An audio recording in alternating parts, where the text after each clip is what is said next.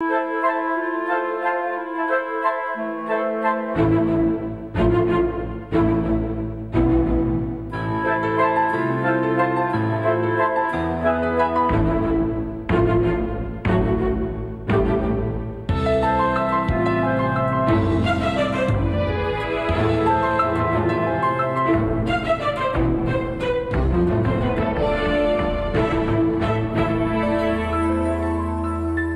and welcome to Mindscapes, our series of conversations with men and women whose ideas, vision and philosophy define our contemporary world.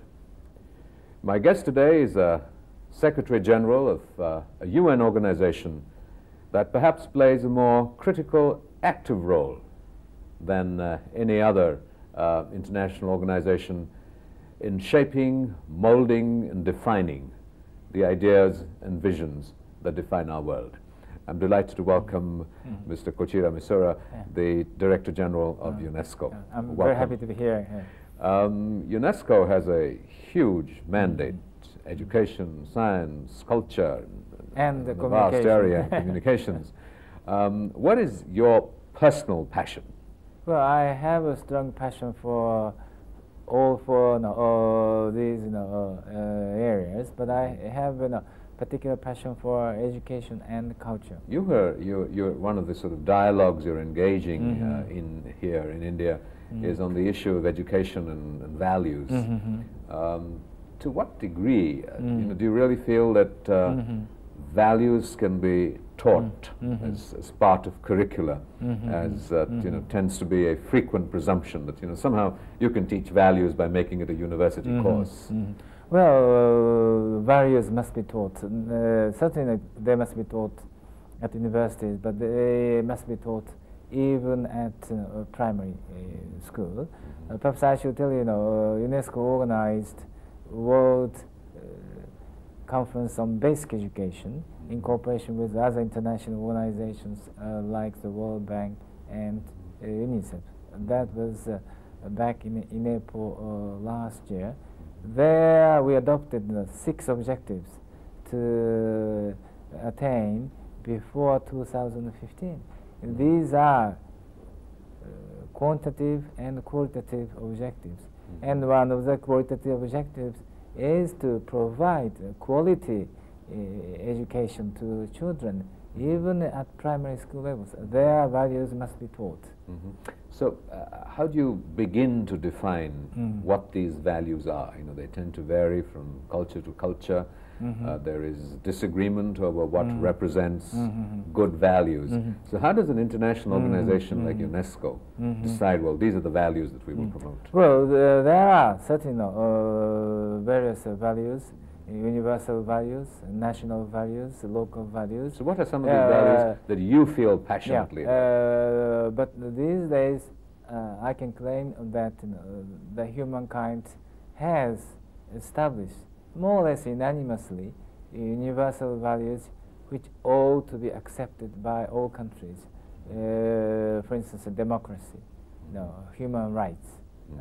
These days, the importance of science education, the importance of environmental education. And UNESCO is now arguing what we call cultural peace must be taught as well.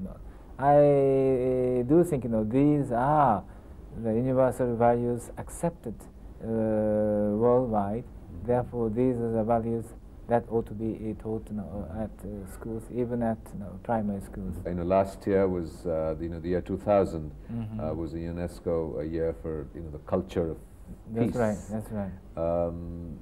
Do you despair that despite these UN years that we keep having, the year for the aged and the year for women and what have you, that when we really look around us, are we significantly making an impact in these areas of concern and focus? Well, I would say, looking back over the 50 years after the Second World War, we have made progress in some regions, but we have made little progress or even retrogression in other areas. I would like to remind you that my organization, UNESCO, was created right after the Second World War on the recognition that peace must be taught. In other words, we say in the preamble of UNESCO, wars were created in the minds of man. Therefore, the fortress of peace must be first created in the minds of a man, and that is a basic philosophy of UNESCO. That is a basic foundation of what we call culture of peace. But I must remind you, a lot of people were killed during the Second World War. 50 million people. 50 million people. But again, 20 million people were killed in those 50 years after the Second World War. That means humankind did not learn a lesson from the disasters of the Second World War, unfortunately. Therefore, at the start of the 21st century, we should go back to the basic philosophy of UNESCO. In other words, wars must be first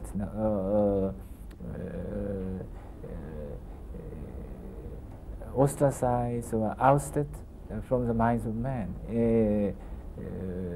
Therefore, peace must be created in the minds of men. It will take time. It will take time, and we have to educate young people and children, in order to give them that kind of mind frame from childhood. The Buddha taught culture of peace, yes, and Christ, and sort of yeah, living, the masters from many living traditions. Yeah. In what ways does UNESCO feel that it may add value to these sort of ancient traditional teachings and make them relevant and vital, so that peace taught is also peace practiced?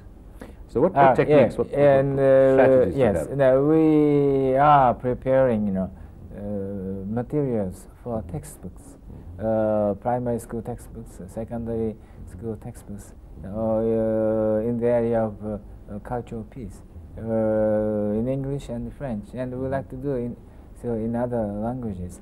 These materials should help national governments and local governments and education commissions and schools to think hard how the basic philosophy of cultural peace would be duly incorporated in their textbooks and duly taught in classes. That's what we have been doing already. So what I hope for is national governments, local governments, education commissions, and schools, teachers will pay attention to these materials very seriously. Another area of your interest and work at UNESCO has been that in scientific education. Why is science per se, other than the fact that we need science and technology and the insights and techniques it offers to improve our standards of living, to cope with increasing populations, why is science education or scientific mindset perhaps so important for UNESCO? Well, it is crucial to have more young people, more promising young people get interested in science. We can do so only through science education. Therefore, we have to give more weight to science education.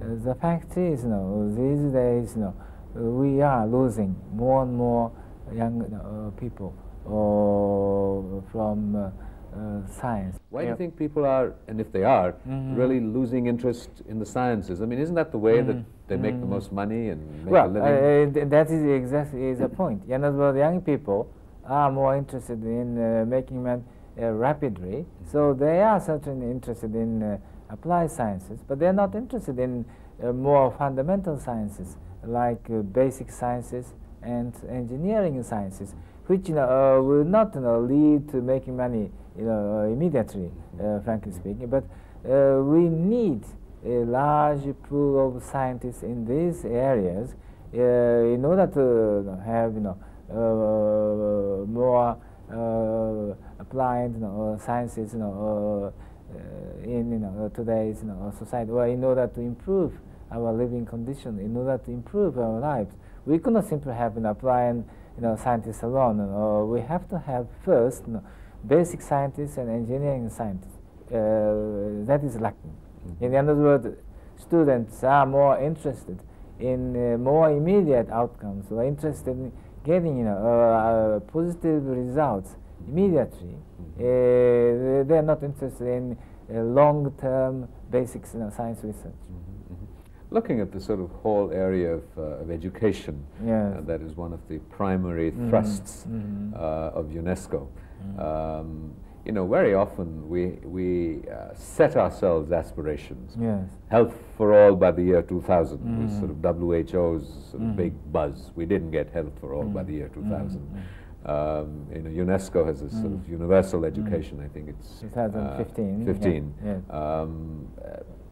What hopes do you have, concretely, tangibly, that these will in fact be fulfilled? There are no international treaties or obligations that make it mandatory for governments to spend less money on weapons and more on education, for example. What processes, other than urging or putting the moral pressure of international consensus, how do you feel that these can be urged in practical terms on governments? Well, with regard to education, in particular with regard to basic education, the primary responsibility for achieving international targets adopted at the conference I just mentioned lies with national governments or national countries. As I said earlier, the World Conference on Basic Education adopted 6 objectives. There are quantitative and qualitative targets, and the quantitative targets are achieving universal primary education by 2015. That means we target at having all children of school-going age at primary school by the year 2015. And I understand the Indian government is in the process of working out a national plan to implement that international target. But 5 years earlier, in other words, the Indian government's target is to have all these children at primary school by 2010. That is a very laudable target, and I do hope other governments will implement that international target in the national context, working out such an action plan, but in cooperation with UNESCO. We are cooperating with the Indian government. We are cooperating with other government in that area. But I stress it is definitely up to national governments and possibly to local governments to implement these international targets. But I would like to repeat that target of achieving universal primary education by 2015 was adopted by the conference UNESCO organized, but it was endorsed and adopted by the Millennial Assembly attended by heads of states, organized by the UN itself in September last year. So it is not merely a UNESCO target, it is an internationally adopted target. You have been active, UNESCO has been active in the area of communications. Yes. And I think that there is a great deal of concern that with the globalization of media, that our notions of culture, another important area of UNESCO's concern, in some fundamental, substantial ways, are going to change, and culture as synonymous with identities of ethnic groups, yes, nationalities yes. are being impacted by this globalization of culture. What kind of role does UNESCO see for itself? What kind of strategies, recommendations do you feel in practical, tangible ways? And I sort of emphasize the practical, tangible because I think one of the sort of great successes of UNESCO certainly has been in the formulation of documents, of agendas that we have seen. But that hasn't always led to action by national governments, you know, adopting these and implementing. You can make recommendations.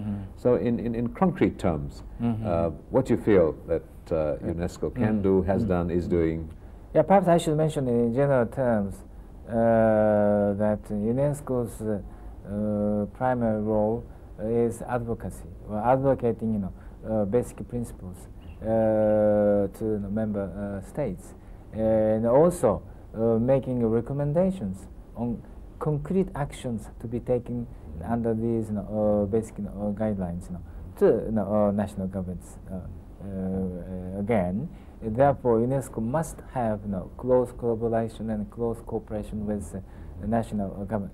In other words, UNESCO could not possibly operate in a vacuum or in an international vacuum without the effective participation of national government. In this context, I would like to stress, I refer to national governments constantly, but these days, we also give priority to establishing collaboration with, civil society, with NGOs, academic circles, the cultural circles as well. We have direct links with them.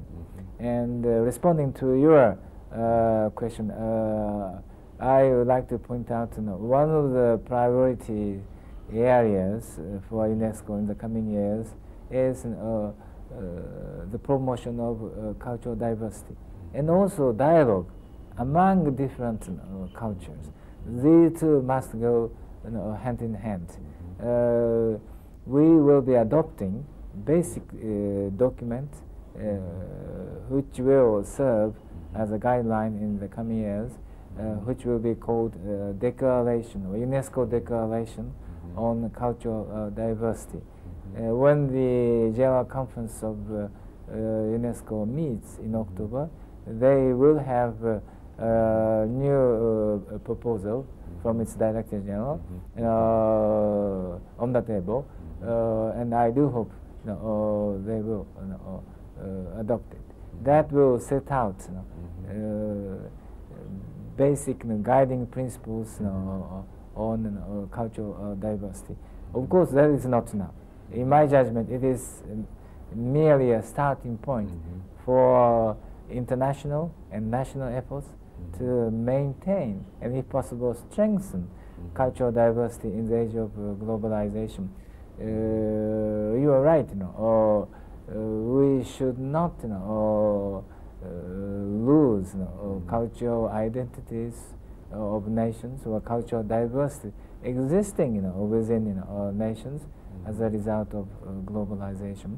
And we have to encourage national governments, local governments, and NGOs, for that matter, the whole nation, to maintain such cultural diversity in the age of globalization. But I would like to add, what is important is, such cultural diversity, it should not be just maintained, on a national dimension.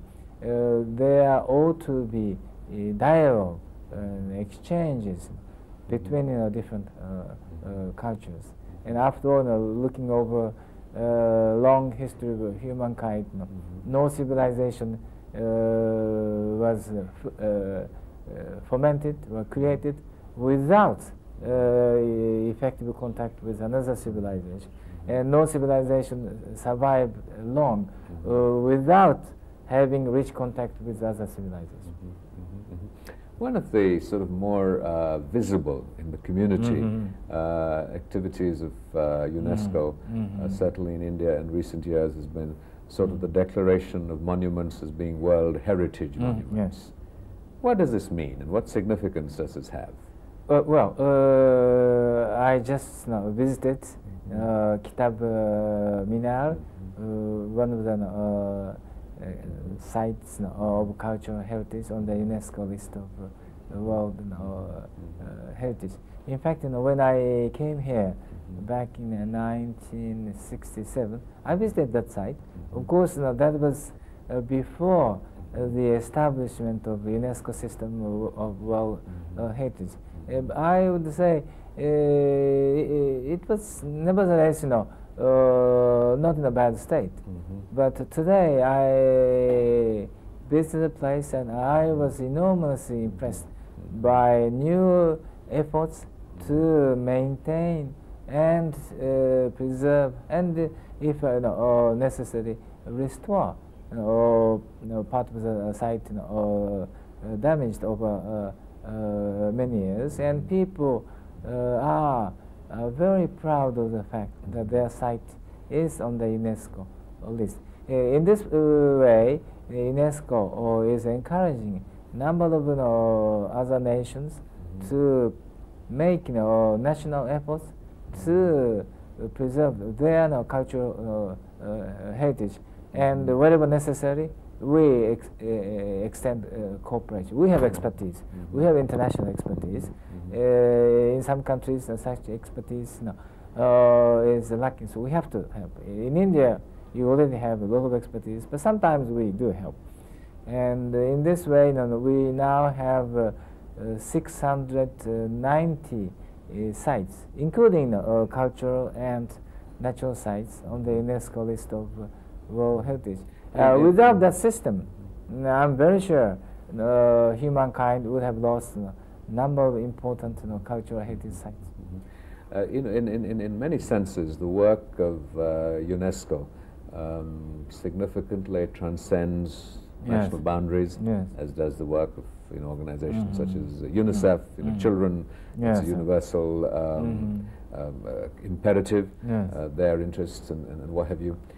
But much of your work must inevitably run into how do I put this, sort of political minefields.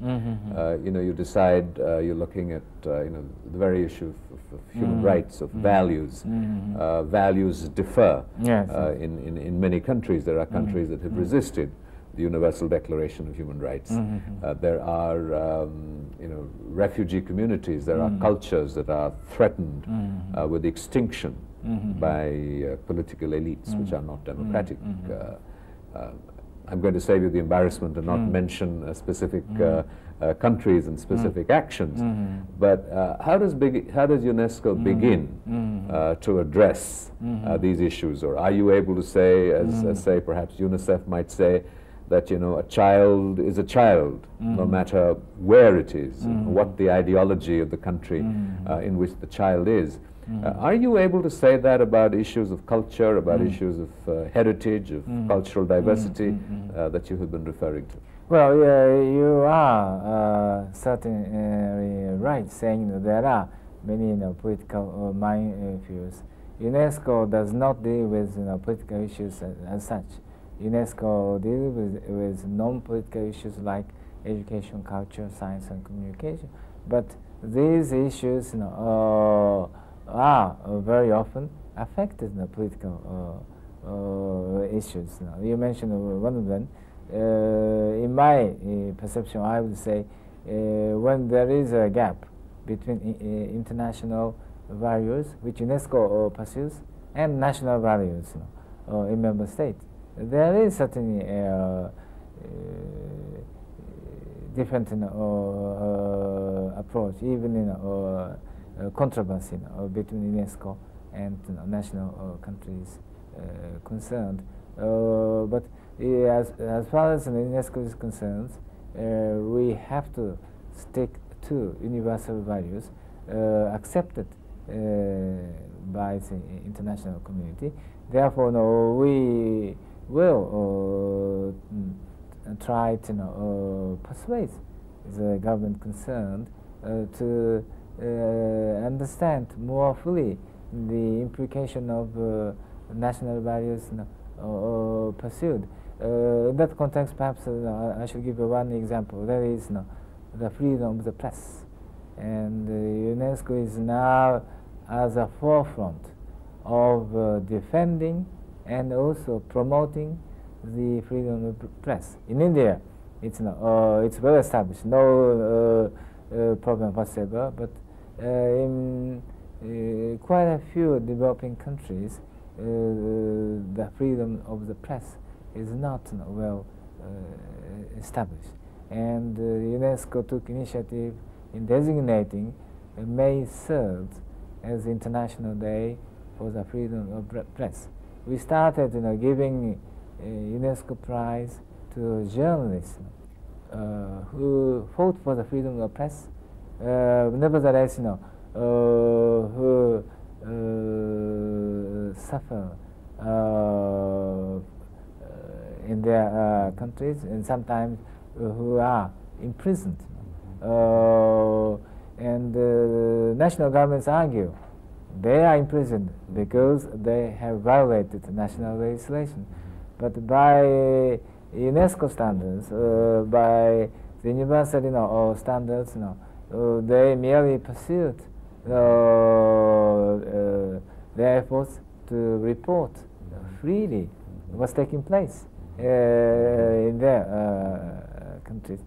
Very likely, we have given awards to a number of journalists in the past several years, and we appeal to these governments to release them. We all succeed. We all succeed. You still have sort of approximately, say, 2/3 of your term left at UNESCO. Mm-hmm. When you leave it, mm-hmm. what legacy do you feel? Mm-hmm. What was sort of the focus point, the big achievement that you would like to leave behind for the organization? I would not aspire to leave my name behind. What I would hope for is we would have created a new UNESCO more efficiently and more effectively readapted to the needs of the 21st century. I happen to be the Director General of UNESCO at the start of the 21st century, where we are witnessing a very rapid globalization process, which is creating a number of new problems, or which is leaving behind a number of old problems. Therefore, I have been advocating UNESCO should deal with these problems.